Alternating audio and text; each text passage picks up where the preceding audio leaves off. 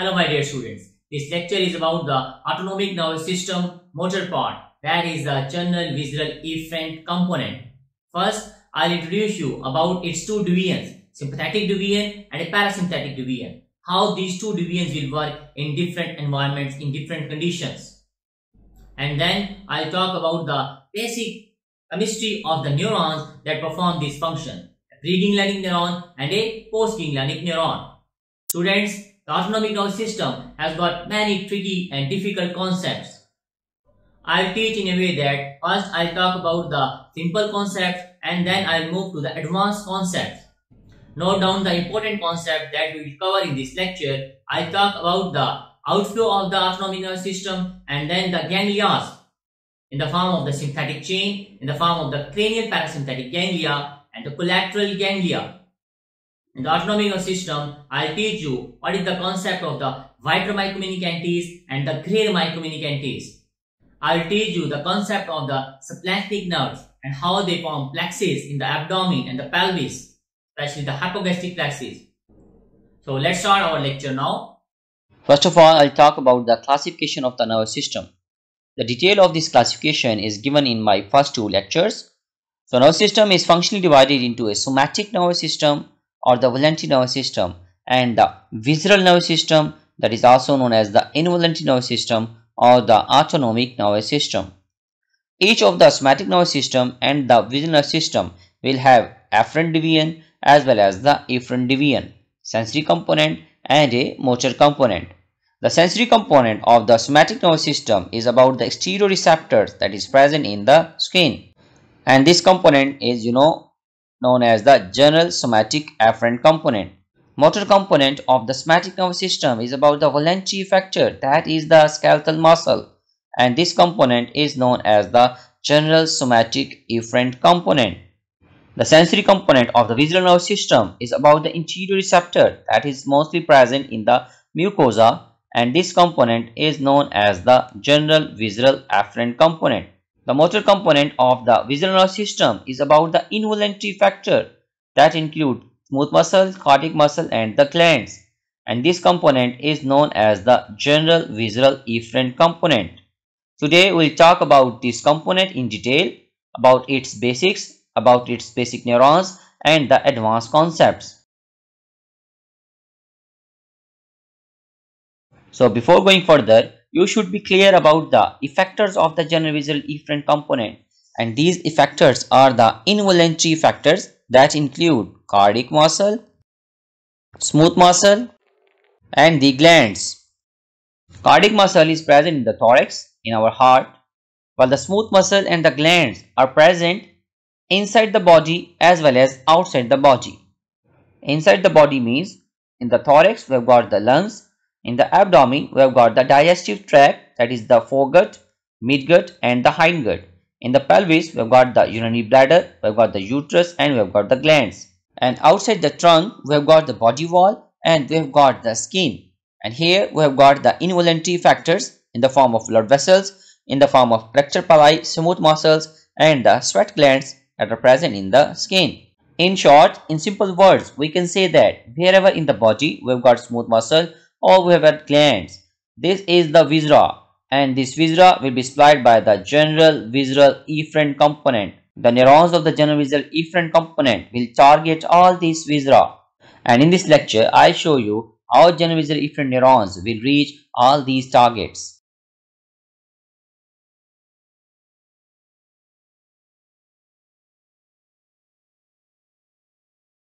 Now the neuronal composition of the general visceral efferent component.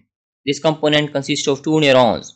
First neuron is present in the central nervous system. From here this neuron will move out and it will reach the peripheral nervous system, where it will synapse with the second neuron, and the second neuron will reach the destination, that is a viscera, which can be cardiac muscle, smooth muscle or a gland. Involuntary effectors. Keep in mind, this is the key diagram to understand the general visceral efferent component, to understand the autonomic nervous system. So I will repeat, we have got two neurons. First neuron is the pre-ganglionic neuron that is present in the central nervous system. This will move out and will synapse with the post-ganglionic neuron that is present in the peripheral nervous system, and post-ganglionic neuron will reach the target, that is a viscera. So we can say that there is no third neuron in the general visual efferent component. It consists of two neurons. Or we can also say that we have got only one synapse between two neurons. We have one synapse in the general visual efferent component that is present in the peripheral nervous system. And this synapse is known as the ganglia. Before synapse, we have got the preganglionic neuron or the presynaptic neuron. And after synapse, we have got the postganglionic neuron or the postsynaptic neuron. So this is the crucial diagram showing us the basic composition of the neurons that form the general visual efferent component. Now I'll show you where in the central nervous system we have got the preganglionic neuronal cell bodies. You know, central nervous system consists of brain and the spinal cord. In the brain, the preganglionic neuronal cell bodies are present in the brain stem. Here in the brain stem, we have got the preganglionic neuronal cell bodies. They move out of the central nervous system. And in the spinal cord, you know, the neuronal cell bodies are present in the gray matter. And gray matter is in the form of the dorsal horn and the ventral horn. For the cell bodies of the preganglionic neurons in the spinal cord, we have got an extra horn that is present between the dorsal and the ventral horns, and this horn is known as the intermediate horn, or also known as the intermediolateral horn, abbreviated as IML. Here in the intermediolateral horn, we have the neuronal cell body of the preganglionic neuron and it will move out of the spinal cord. So this is about the location of the preganglionic neurons in the central nervous system. Now coming to the location of the postganglionic neuron in the peripheral nervous system. You know, when we have got a neuronal cell body in the peripheral nervous system, we name it as a ganglia. And the ganglia can be a false ganglia and it can be a true ganglia. When neuronal cell bodies are present with synapse, this collection of the neuronal cell body is known as the true ganglia. And when neuronal cell bodies are present without synapse, we name these as the false ganglia. So in the general visual efferent component, postganglionic neuron is present in the form of a true ganglia. All the ganglia in the general visual efferent component are true ganglia. Note down. Now I'll talk about the modes of the general visual efferent component, modes of the autonomic nervous system, or the response of the autonomic nervous system. It is of two types. It depends upon the situation in which we are. If we are in a peaceful condition, we will have a parasympathetic response, and if we are in a situation of crisis, in a situation of stress or emergency, we will have a sympathetic response. The reason behind this division is that we want our effectors to work differently in these two situations. I will now briefly describe how these two responses are different from each other. So first, the parasympathetic response, that is in the peaceful conditions and is also known as the rest and digest phase. In this phase, we activate the gut system and the urinary system for the normal vegetative functions, that is digestion and absorption. There will be peristalsis and we will have relaxation of the sphincters for the defecation and the urination. So the GIT and the urinary system will be stimulated, and the respiratory system and the heart. These two will work normally at a regular pace and a regular rhythm. And now the sympathetic response, that is about the crisis situation, also known as fight and flight.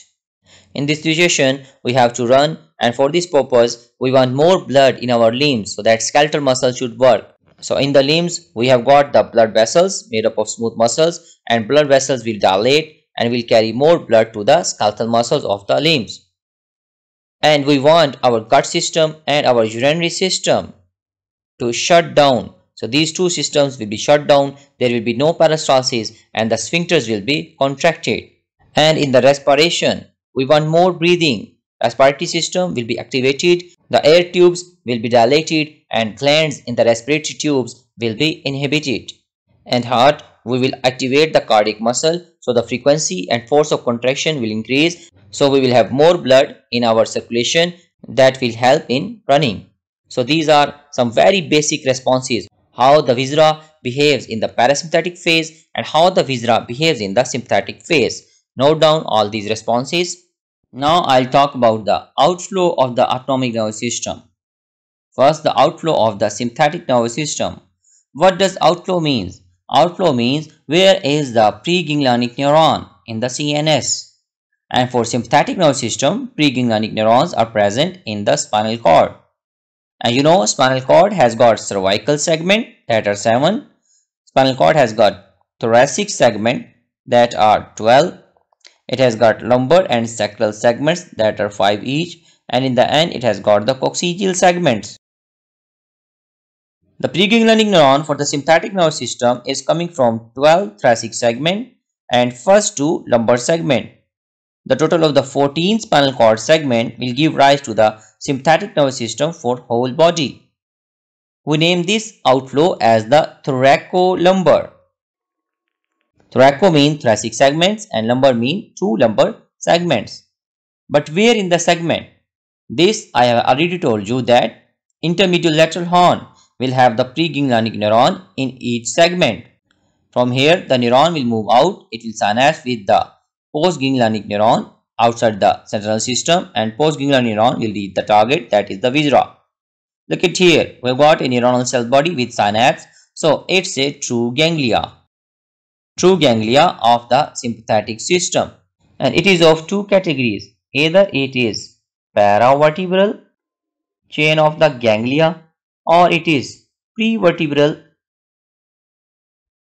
chain of the ganglia. Let me demonstrate these two categories of ganglia here. What does paravertebral and prevertebral means? So from intermediate lateral horn, the preganglionic neuron will emerge and it will move out here. It will synapse with the postganglionic neuron, and postganglionic neuron will reach the viscera. Likewise, on the other side, we will have a preganglionic neuron. It will synapse here, and postganglionic neuron will reach the viscera. So you can see that we have got ganglia on both sides of the vertebra.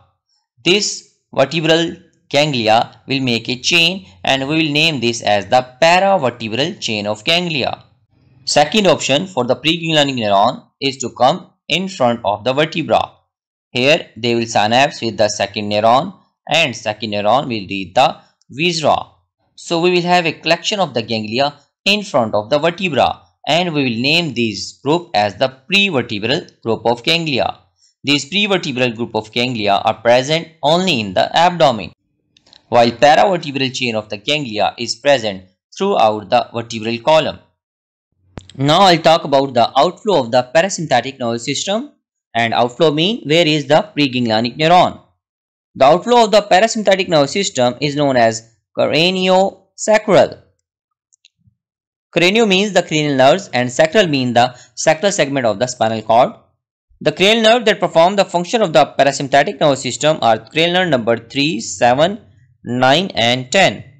While the sacral segments that perform this function are sacral segment number S2, S3 and S4.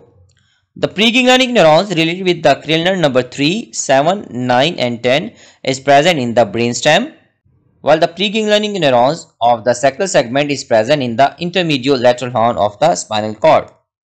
From here, these neurons will move out and will synapse with the second neuron, that is the postganglionic neuron,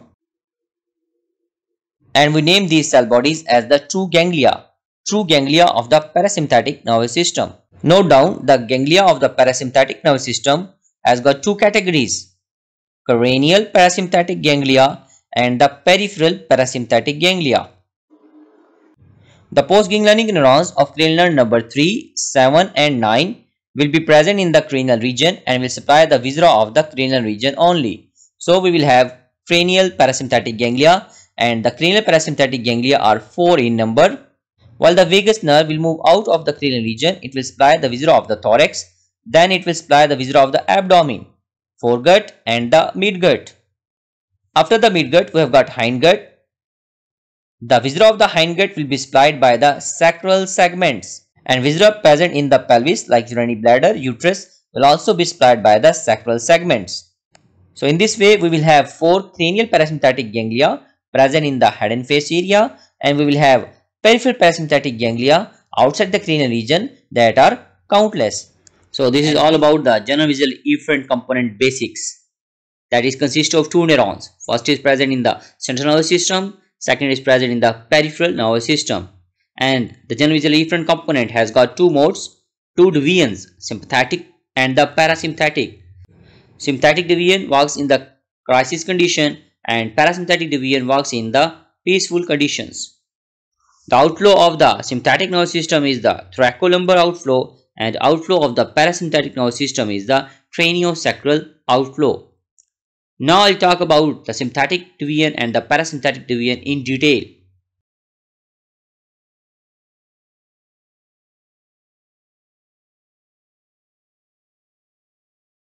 The outflow of the parasympathetic division is craniosacral. Cranio means cranial nerve number 3, 7, 9 and 10. We will have the preganglionic neurons in the brainstem. For third nerve, the preganglionic neuron is known as the Edinger-Westphal nucleus. For seventh nerve, the preganglionic neuron is known as the superior salivatory nucleus. For ninth nerve, the nucleus is known as the inferior salivatory nucleus. The preganglionic neuron is known as the inferior salivatory nucleus.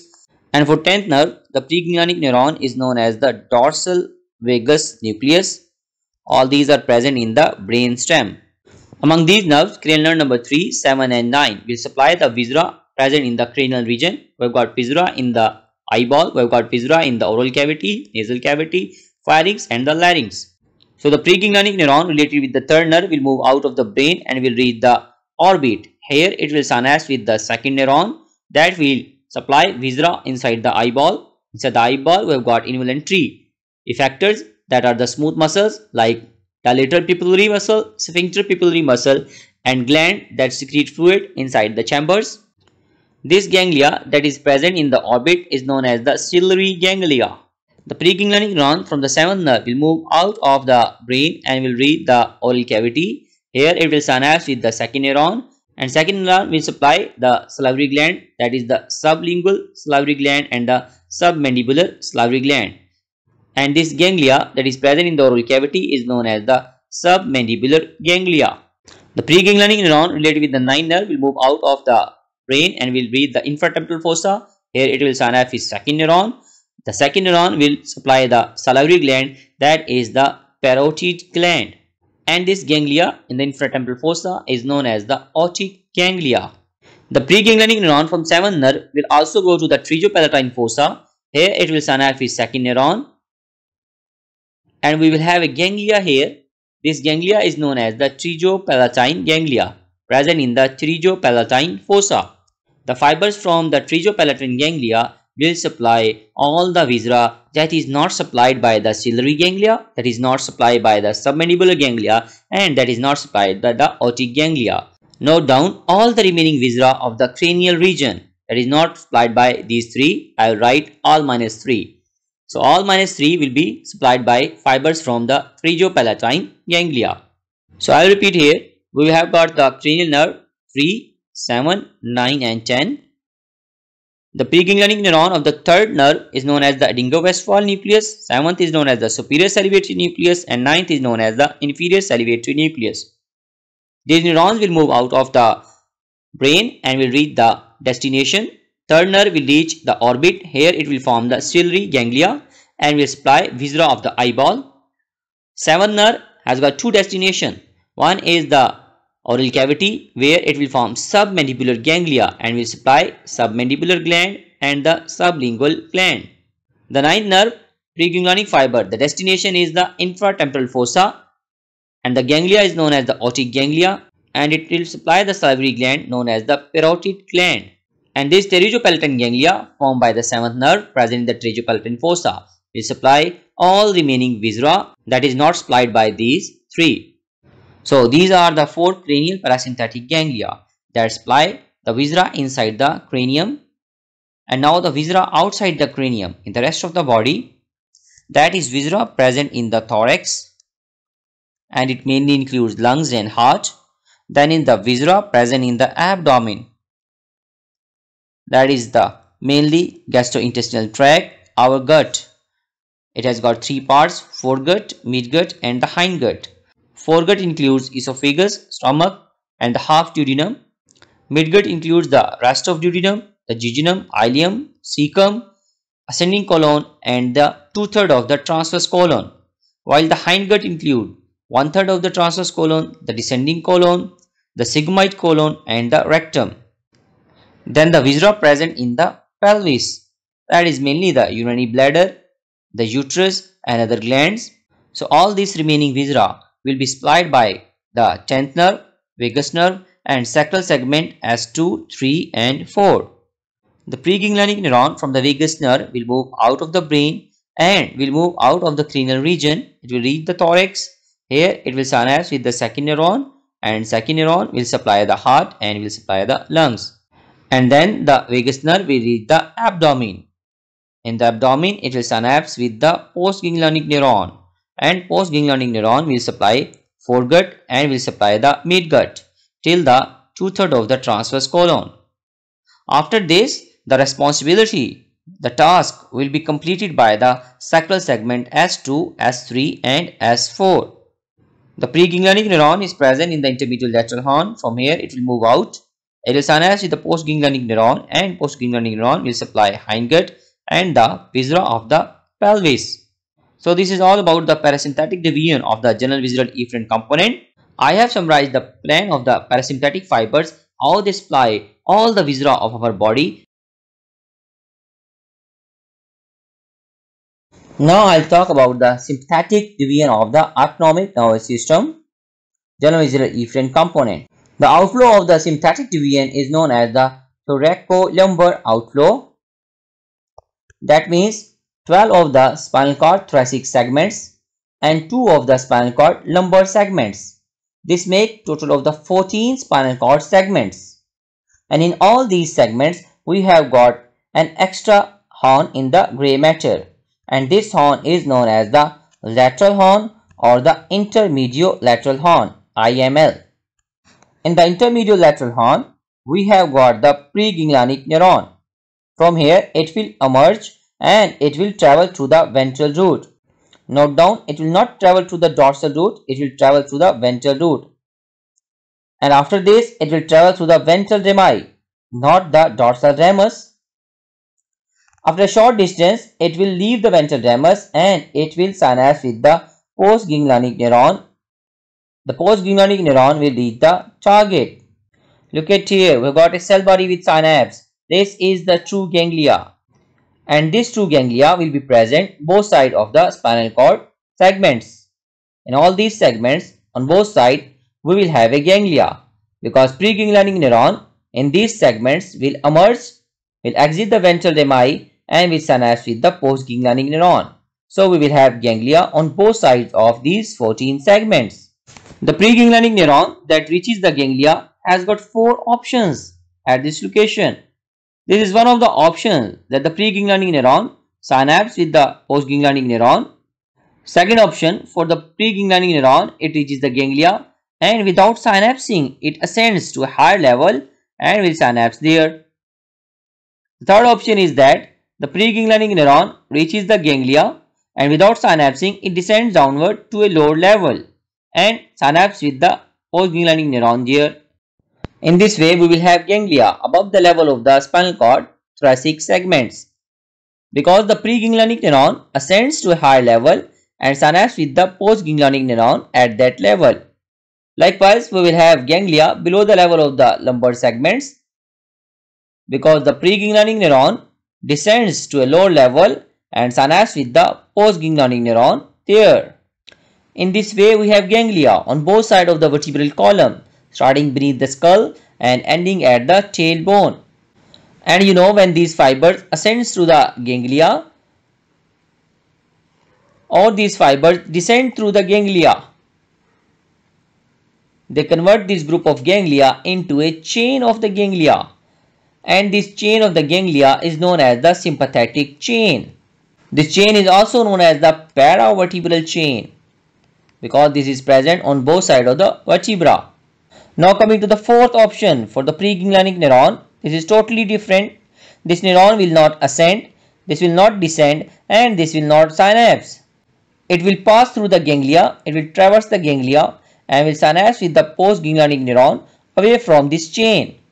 Note down, this preganglionic neuron that moves away from the sympathetic chain of the ganglia is specially named as the splanchnic nerve. I will explain about the splanchnic nerve shortly.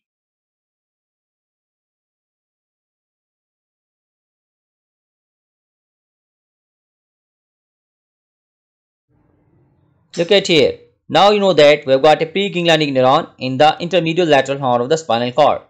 This neuron moves out of the spinal cord through the ventral root and then through the ventral rami. It exits the ventral rami and it reaches the ganglia. Here it has got 4 options. Option number 1 is that it will synapse with the postganglionic neuron here. Option number 2 is that the preganglionic neuron reaches the ganglia and without synapsing it will ascend in the chain and will synapse with this second neuron at a ganglia of the higher level. The third option for the preganglionic neuron is that it reaches the ganglia and without synapsing it descends in the chain and will synapse with the postganglionic neuron at a ganglia of the lower level. Now coming to the fourth option, that a preganglionic neuron coming from the intermediate lateral horn reaches the ganglia and here it will not synapse, it will not ascend in the chain, it will not descend in the chain. It will move out of the ganglia and close to the viscera it will synapse with the postganglionic neuron that will supply the viscera. So we will have a second group of the ganglia. One is the sympathetic chain and other is the prevertebral ganglia. Note down, this neuron is known as the splanchnic nerve. A preganglionic neuron moving straight towards a viscera is known as the splanchnic nerve. And splanchnic nerve will make a ganglia close to the viscera inside the abdomen. And these ganglia are known as the prevertebral ganglia, ganglia in front of the vertebra, and also known as the collateral ganglia. Here comes a very crucial fact about the splanchnic nerves, that some of the splanchnic nerves will move towards the adrenal medulla directly, and here they will not have a second neuron, they will just convey a message to the cells of the adrenal medulla, and cells of adrenal medulla will secrete its secretions into the blood directly. So this is very special case, very special function of the sympathetic nervous system, that a preganglionic neuron directly innervate a viscera, that is the adrenal medulla. Now I will summarize the targets of the sympathetic nervous system, that is viscera of the human body. Viscera is present inside our cranium, inside our thorax, inside our abdomen and inside our pelvis. The interesting fact, important fact is that viscera is also present in our limbs and in our body wall. The sympathetic nervous system has got 4 plans to supply the viscera of the human body. A plan for viscera of cranium, a plan for viscera of thorax, a plan for viscera of abdomen pelvis and a separate plan for the viscera of the abdominal wall and the limbs. I'll describe shortly.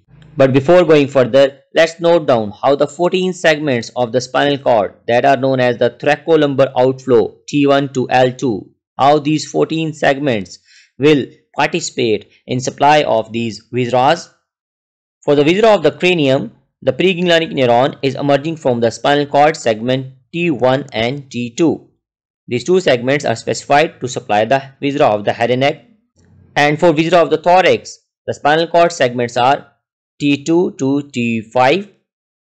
For viscera of abdomen and pelvis, the segments are T5 to L2.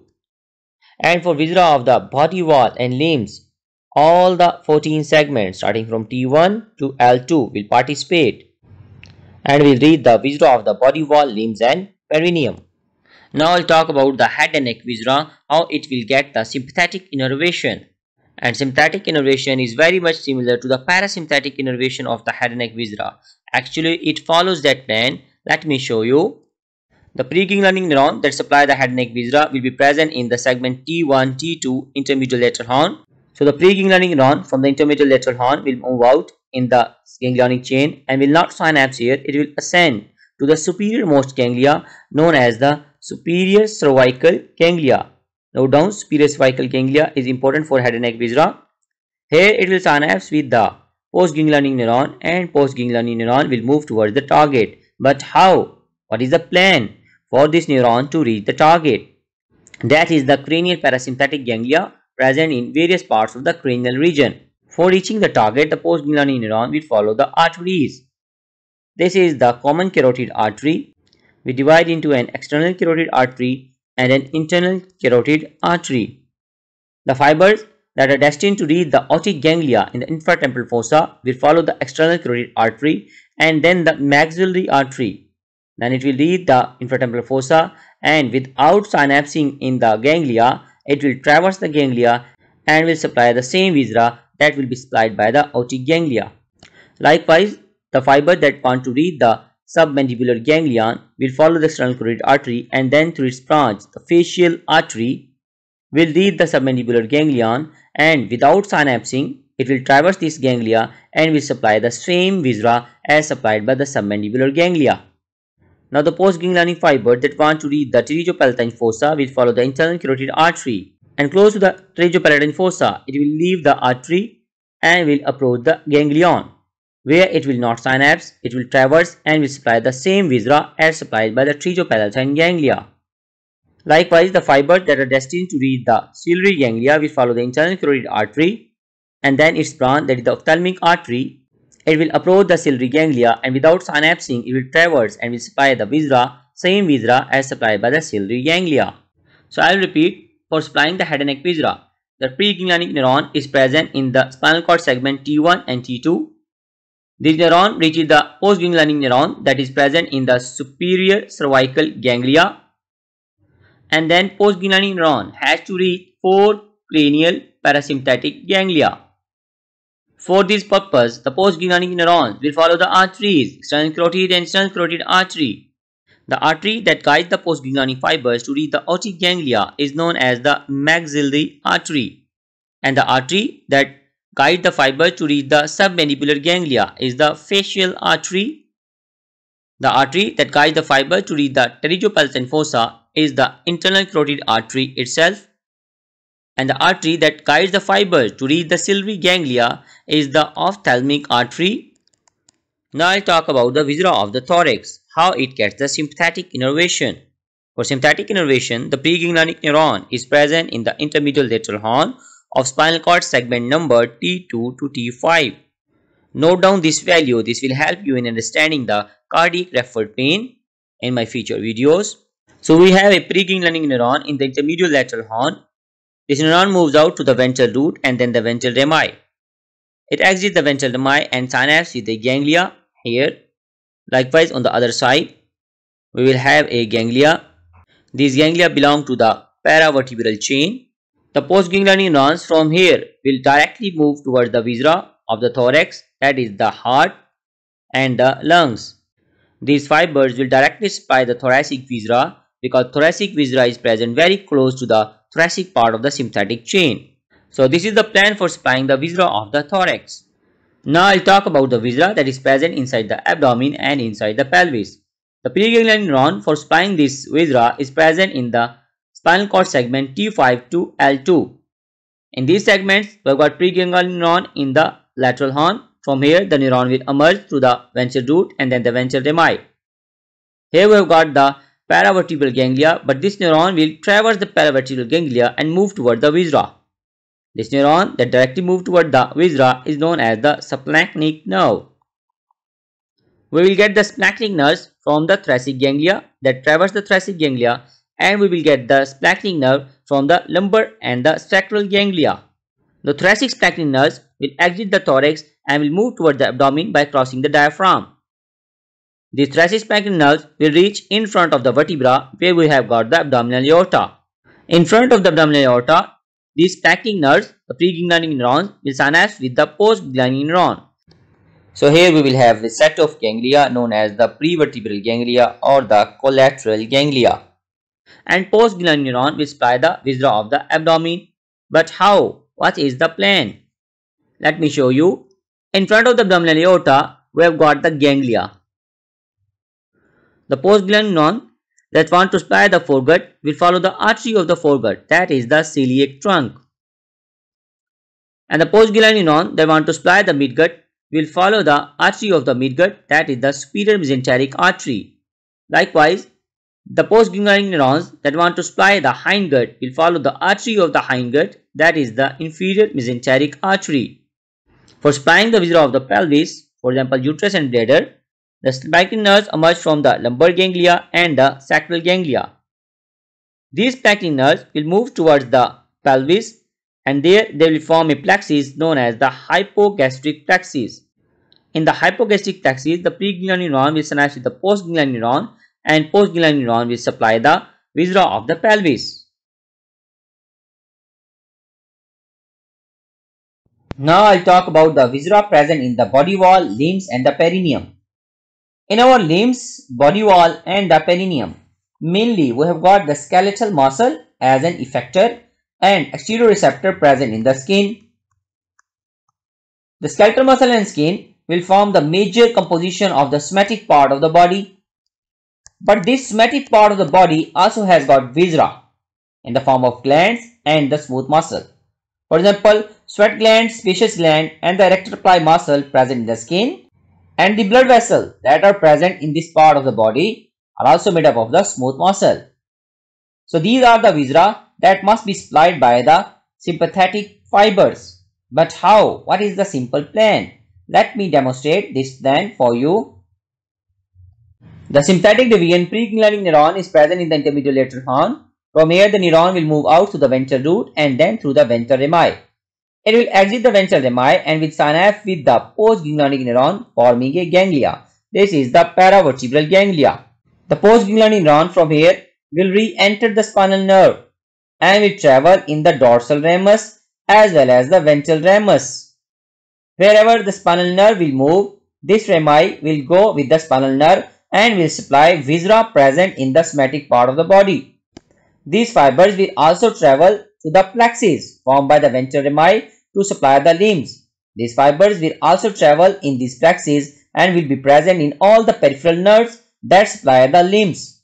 Here comes a special fact. The neurons of the sympathetic nervous system that travel in the spinal nerves have got special names. The preganglionic neuron is named as the white rami communicantes, while the postganglionic neuron is known as the grey rami communicantes. The difference between white rami communicantes and grey rami communicantes is the difference of myelination. The white rami communicantes cell body is present in the central nervous system. Here it is myelinated by the oligodendrocytes. All the neurons present in the CNS are myelinated by the oligodendrocytes. And this postganglionic neuron that is present in the peripheral nervous system will be myelinated by the Schwann cells. Schwann cell is going to myelinate all the neurons present in the peripheral nervous system. So white rami communicante is myelinated by the oligodendrocyte and grey rami communicante is myelinated by the Schwann cells. Look at here, in the intermediate lateral horn of the spinal cord segment number T1 to L2. These are the 14 segments. Here we have the preganglionic neuron, and from here the fibers will travel in all the 31 spinal nerves. From 14 segments, the fibers will start and they will travel in all the 31 pair of the spinal nerves and will reach the target, that is the viscera of the limbs and the body wall. Let me quickly show you how the fibers from the 14 spinal cord segments access and travel with the 31 pair of the spinal nerves. So in the spinal cord segment T1 to L2, preganglionic neuron will move out of the spinal cord and will reach the ganglion. This neuron is the white rami communicante. This preganglionic neuron will synapse with the postganglionic neuron in the ganglia, and postganglionic neuron will travel in the spinal nerve. Preganglionic neuron will move out of the spinal cord, will reach the ganglia. And postganglionic neuron, that the grey rami communicante, will re-enter the spinal nerve and will move toward the target viscera with the spinal nerve. For the spinal nerves present at the upper level, the preganglionic neuron white rami communicante will ascend in the chain and will reach the ganglia at a higher level. There it will synapse with the postganglionic neuron, the grey rami communicante, and grey rami communicante will travel in that spinal nerve. Likewise, the preganglionic neuron will descend in the chain and will reach a ganglia at the lower level, and the postganglionic neuron, the grey rami communicante, then will travel in the spinal nerve to reach the target. In this way, we can say that in the 14 segments of the spinal cord, we have got the white rami communicante as well as the grey rami communicante. So this is an important fact. Note down, in the thoracolumbar segments, 14 segments, we have got the white rami communicante as well as the grey rami communicante. But in rest of the spinal nerves, at the higher level and at the lower level, we have only the cranial communicantes.